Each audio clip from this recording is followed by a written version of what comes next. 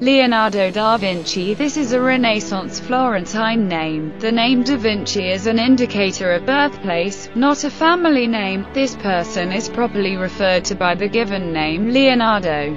Leonardo di Ser Piero da Vinci, more commonly Leonardo da Vinci, was an Italian polymath whose areas of interest included invention, painting, sculpting, architecture, science, music, mathematics, engineering, literature, anatomy, geology, astronomy, botany, writing, history, and cartography. He has been variously called the father of paleontology, ethnology, and architecture, and is widely considered one of the greatest painters of all time, sometimes credited with the inventions of the parachute, helicopter and tank. His genius epitomized the Renaissance humanist ideal.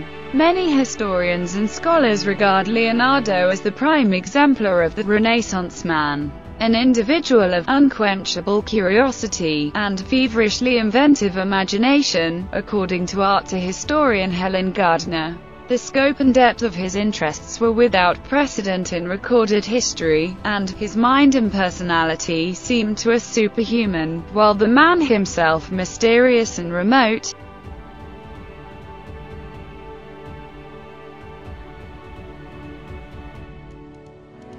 Born out of wedlock to a notary, Piero da Vinci, and a peasant woman, Caterina, in Vinci in the region of Florence. Leonardo was educated in the studio of the renowned Florentine painter Andrea del Verrocchio. Much of his earlier working life was spent in the service of Ludovico il Moro in Milan.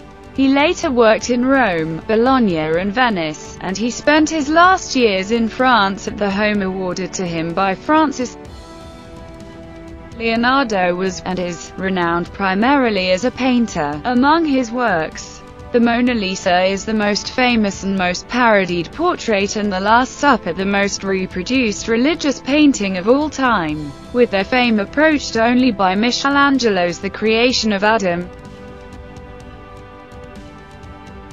Leonardo's drawing of the Vitruvian Man is also regarded as a cultural icon, being reproduced on items as varied as the euro coin, textbooks, and T-shirts. Perhaps 15 of his paintings have survived, the small number because of his constant, and frequently disastrous, experimentation with new techniques. Nevertheless, these few works, together with his notebooks, which contain drawings, scientific diagrams, and his thoughts on the nature of painting, compose a contribution to later generations of artists rivaled only by that of his contemporary, Michelangelo. Leonardo is revered for his technological ingenuity. He conceptualized flying machines, a type of armored fighting vehicle, concentrated solar power, an adding machine, and the double hull, also outlining a rudimentary theory of plate tectonics.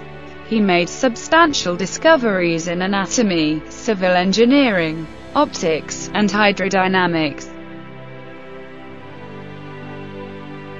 Leonardo is widely recognized as one of the most diversely talented individuals ever to have lived.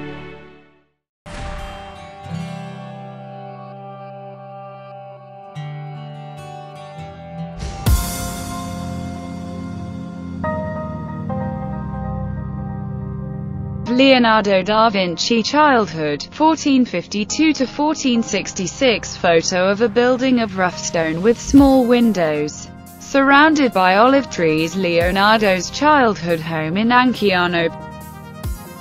Pen drawing of a landscape with mountains, a river in a deep valley, and a small castle. Leonardo's earliest known drawing, the Arno Valley, 1473. Leonardo was born on 15 April 1452, Old Style, at the third hour of the night, in the Tuscan hill town of Vinci, in the lower valley of the Arno River in the territory of the Medici-ruled Republic of Florence. He was the out-of-wedlock son of the wealthy Messer Piero Fruosino di Antonio da Vinci, a Florentine legal notary, and Caterina, a peasant. Leonardo had no surname in the modern sense, Da Vinci, simply meaning of Vinci. His full birth name was Leonardo di Ser Piero da Vinci, meaning Leonardo, son of Ms. Ser Piero from Vinci. The inclusion of the title Sir indicated that Leonardo's father was a gentleman. Little is known about Leonardo's early life. He spent his first 5 years in the hamlet of Vanciano in the home of his mother. Then from 1457 he lived in the household of his father, grandparents and uncle, Francesco. In the small town of Vinci, his father had married a 16-year-old girl named Albira, who loved Leonardo but died young. When Leonardo was 16, his father married again to 20-year-old Francesca Lanfredini. It was not until his third and fourth marriages that Ser Piero produced legitimate heirs. Leonardo received an informal education in Latin, geometry and mathematics. In later life, Leonardo recorded only 2 childhood incidents. One, which he regarded as an omen, was when a kite dropped from the sky and hovered over his cradle, its tail feathers brushing his face. The second occurred while he was exploring in the mountains. He discovered a cave and was both terrified that some great monster might lurk there and driven by curiosity to find out what was inside.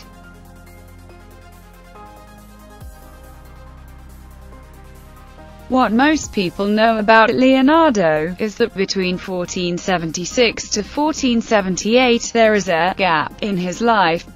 What happened to him during this period and why did he vanish? Especially when it was precisely during this period when he was just beginning to come into prominence. How could someone like him go somewhere and that there be no written evidence? When considering all theories, what could explain such behavior? What could make a man like Leonardo vanish without a trace for a period of time?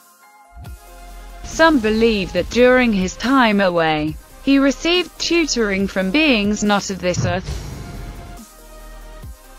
What we know for certain is that when Leonardo appeared in Florence in 1478, his creative output reached a whole new level, going beyond art and extending to be a number of other disciplines. He would produce aerial maps of Italian cities with such incredible accuracy. He would design and build the world's first self-propelled vehicle, and he would invent machines years and even centuries ahead of their time. So we need to ask us, what was it that influenced Leonardo da Vinci that much for him to come back with another perspective, and what was the secret behind his burst of creativity?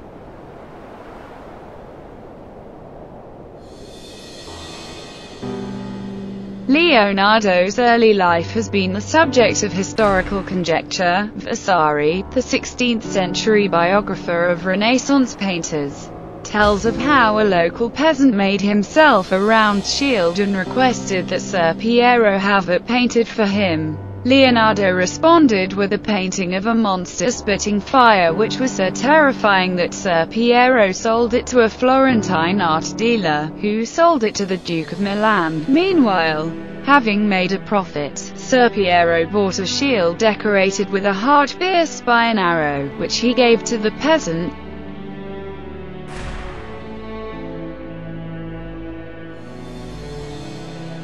Painting showing Jesus, naked except for a loincloth, standing in a shallow stream in a rocky landscape, while to the right, John the Baptist, identifiable by the cross that he carries, tips water over Jesus ahead. 2 angels kneel at the left. Above Jesus are the hands of God, and a dove descending, the baptism of Christ.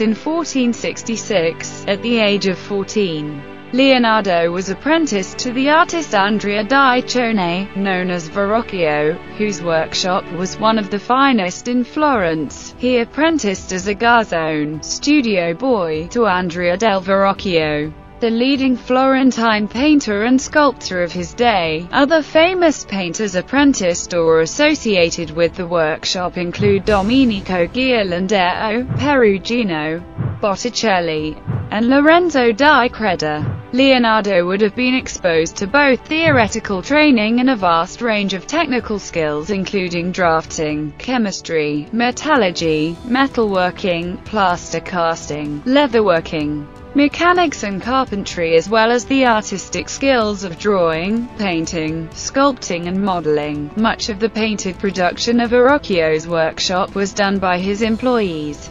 According to Vasari, Leonardo collaborated with Verrocchio on his The Baptism of Christ, painting the young angel holding Jesus a robe in a manner that was so far superior to his master's that Verrocchio put down his brush and never painted again, on close examination.